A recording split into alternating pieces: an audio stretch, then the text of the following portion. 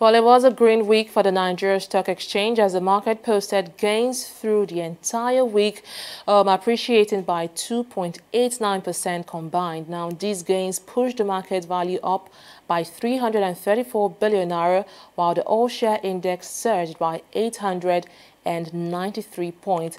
Now, sectorally, the consumer goods index gained the most for the week, and it has been posting equities on the gainers chart through the week. And now this is the gainers chart, as we can see right here. Nestle is the biggest gainer from the consumer goods sector, making the gainers chart for 3 consecutive days, moving up in value by 80 naira.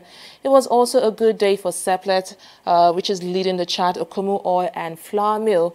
Let's now look at the flip side, that is the losers chart right here. We can see that Dangote Cement could not maintain the gains recorded yesterday as it leads the pack of losers today, losing a massive 4.5 naira at the close of trading.